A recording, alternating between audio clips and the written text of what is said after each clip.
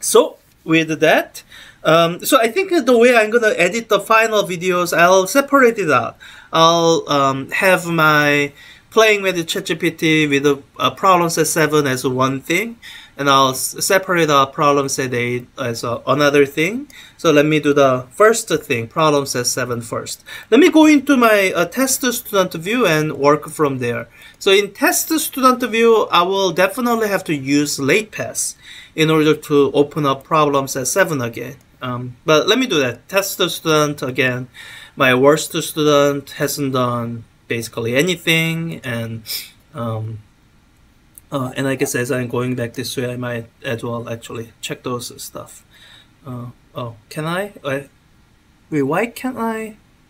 Oh, it's because I've never done the circuit stuff. All right. I think I'm good. So I can just close this. Close this. Work is done. So test student has a lot of late passes left, because even though he hasn't done any homework questions on time, but on the flip side, he also never does attempt any of them late, even. So you will see how many late passes he has used. Sorry, I'm going in the wrong direction. Just go into modules and go that way. I've been going backward when I should have been going forward, so that I'll be reaching week 5 assignments where there's my problem set, and I guess there's conceptual questions which I haven't done with the previous version of ChatGPT, and I think I've done it enough, so I'm not gonna do it again. I'll just go straight to problem set, and let me just pick a decently difficult a problem of a decent level of difficulty and do that. By the way, so I guess if you are running out of late passes, you can do redeem late pass, but also you can also do practice mode. The way this class ends up running, there's really no big difference between an attempt that's done using late pass or attempt that's done using practice mode. So let me actually do practice mode so that I can show you in what sense it doesn't really have much difference. So test student does have a lot of late passes, but let me not waste any of them and just use practice mode. And do read it seriously, although again it only mattered up through week 2. After that, locking a problem set like this doesn't actually lock you out of the course. So let me pick a recent I can't form the words right. Let me pick a question of decent level of difficulty and work through that with the help of ChatGPT. So I guess it might be towards the end, so let me start from the end. This one, I feel like it's on the easier end. You know what? I think in this set, I might not have any questions where you have to use Kirchhoff's rules, because I would have put all that stuff into DC circuit analysis. Let me just make sure that's the case. And I might want to do question 10 if it's the case that there are no questions to be done here that requires use of Kirchhoff's rules. So yeah, these are all kind of formula application. This, you just take the derivative of that. I think it's fine. Yeah, take the derivative. Yeah, so let me do question 10. I think that's a bit more, I mean, it's not that hard, but I think it's more interesting to me. So, yeah, so let me do this. Apparently there's another question here, but let me just do this one. Yeah, and even in test practice mode, you shouldn't have access to the answer keys, which is as it's intended. So let me do my usual thing. I'm gonna ask ChatGPT to teach me how to do these questions and not give me answers right away. So, so let me start with that. Hi, I'm working on my electromagnetism homework set again. This time I'm working on the simple circuit questions. And as I said before, I really need to prepare for the oral exam I need to complete after finishing this module. So please explain solutions step by step And better yet, wait for me to tell you what I've done so far and just help me with the next step. Thank you. I need to acknowledge. Let me see what this note says. Oh, yeah. Yeah, there are too many V's. Italicized V, like this V is the variable, and this V is the voltage. Sorry, it's a very confusing way to write it, but I guess I could have used a different letter for B, like not italicized. Script E is something that people use to stand for EMF, but that's actually the reason I stay away from it, because I'm not going to use the phrase EMF, other than to tell you that I'm not going to use the phrase EMF. So, so let me do it this way. So I think I can paste in parts A and B, and I think equivalent resistance, that feels so easy that I'll just have to say that I get it. So let me do it this way. So this is the question including parts A and B, and I think I can do A for the registers in series, which these appear to be. I just add the resistances together for the equivalent resistance, right? It'll probably acknowledge. I want to test what it does with the part B, if it kind of waits for me to attempt the part B. So it should be 9. Oh yeah. So let me enter 9, and I'll tell it, yeah, I got 9.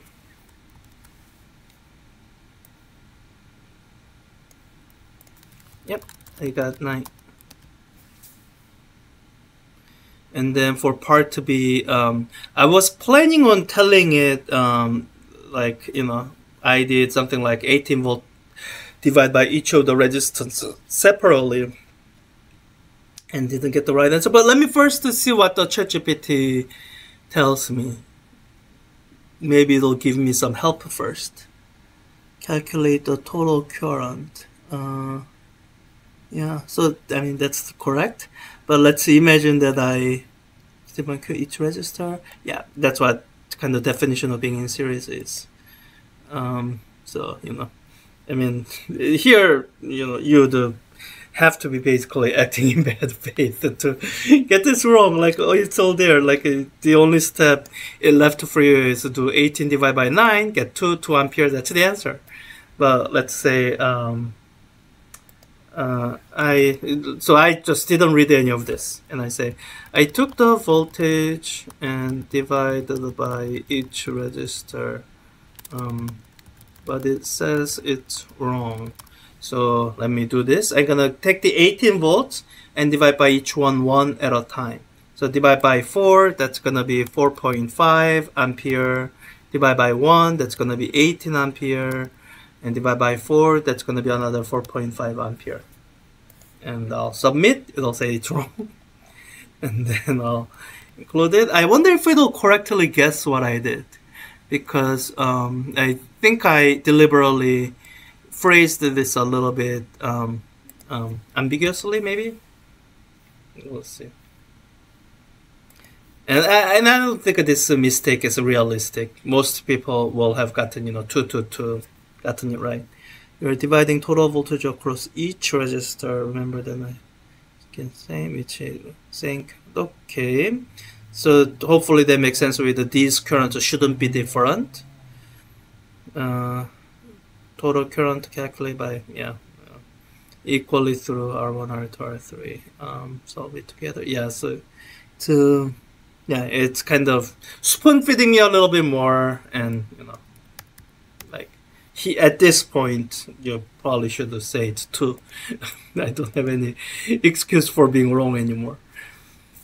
So find the potential drop across each resistor.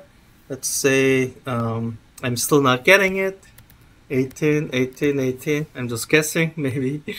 um, or um, or just to make it slightly more plausible, I can do 6, 6, 6, like dividing the voltage into 3 parts.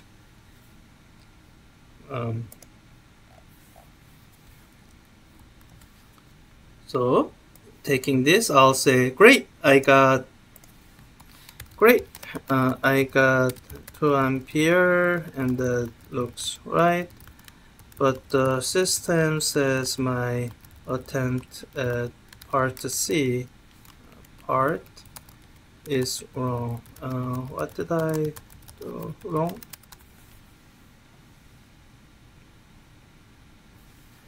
Yeah, correct number of potential drop. Yeah, this is the expression you have to use. You know the current, you know the voltage of each one, and then wow, is it just working it out for me? It's not entering.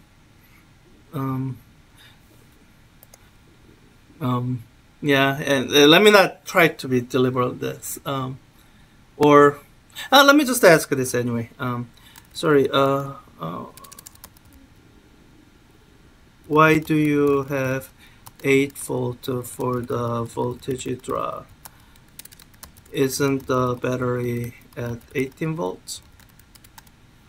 You know, imagine I'm sleep deprived and I'm barely thinking my way through and doing that. Why we have those 8 volt values, voltage, resistance current flowing through it, not just the, total voltage distributed across. Yeah, so when you add those voltages, you'll get 18 all added together. We use Ohm's law. Yeah, I mean, yeah, that's the procedure. If you need an explanation for that, then I guess I would explain it back through the ideas we introduced in electrostatics. Yeah, do that, and yeah, adding them together, you get 18 volts. Yeah, that's right. So let me just put this in. So with the part D, find the power dissipated by each resistor. Give your answer as a comma separate value. Okay, so let me flip them. So I think with all the help I've been getting involving the equivalent resistance, I feel like I can get the total power. So I'll say, thank you. I got, and I got part E by using the formula power is equal to V times I. V times I? No, let me use I squared R. It's super inefficient for part A, but let me do it anyway. And I use the current we found 2 ampere and the equivalent resistance R is equal to 9 ohm.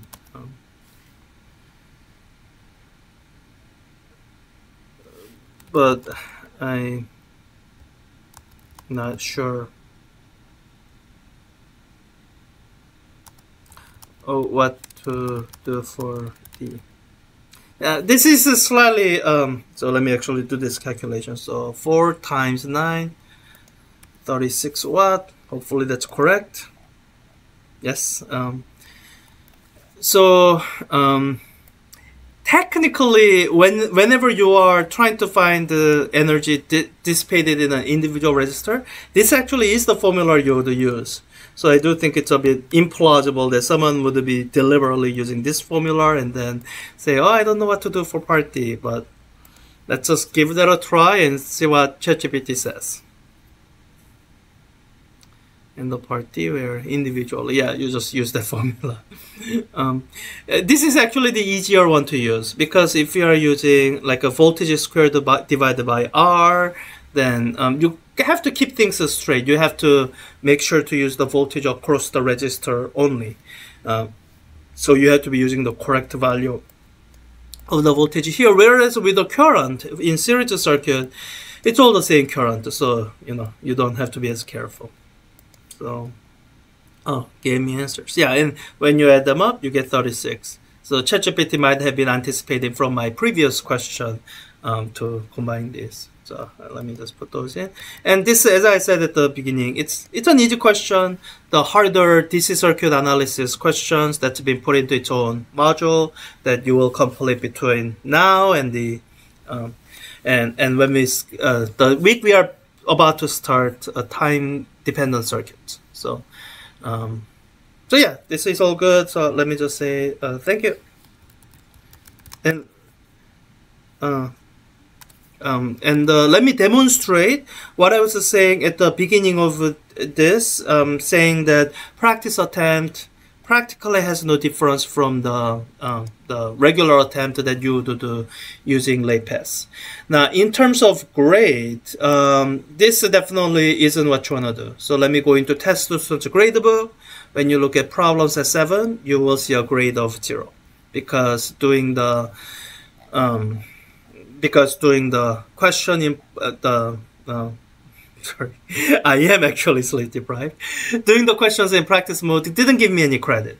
So if I look at problems at 7 here, I should have, well, it says none. But you know, that later on I'm gonna be putting in grades of 0 for all the missing scores. So that's where you are in the Canvas gradebook. But this is the sense in which the attempt in the practice mode matters. So when we do our one-on-one meeting, the place I start with is where your submissions are. Let me navigate to the test student submission and show you that we can actually work with the practice attempt. So I'm going through the gradebook and the test student gradebook here. Test student has a pretty terrible gradebook. Never did any of these. These did very minimally. So there's circuit intro, no submission. So when I look at it, so I get the normal attempt. So scored attempt, it's basically not started. Now,